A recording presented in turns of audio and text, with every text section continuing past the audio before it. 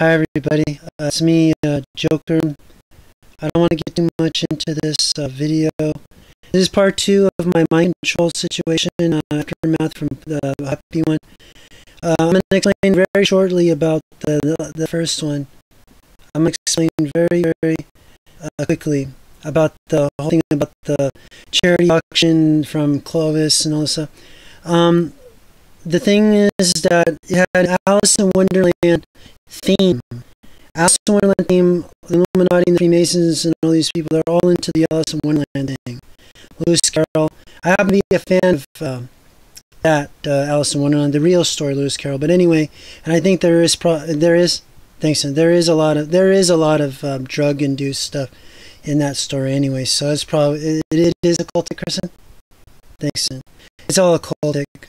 Entertaining story, but there's a dark meaning behind that story. But anyway, as you can see, this is Dr. Hugo Strange, stereotypical mind control mad doctor. But God also told me that this man was also inspired by Joseph Mengele. The person that drew Hugo Strange was inspired by Dr. Joseph Mengele, the mad doctor. Anyway, I just want to let you know that don't think I'm crazy. I'm not crazy. I went through a mind transfer experience. It was very weird.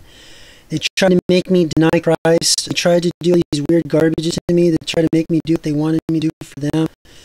Illuminati Freemasons. They do this to everybody, not just me. I'm not the only cat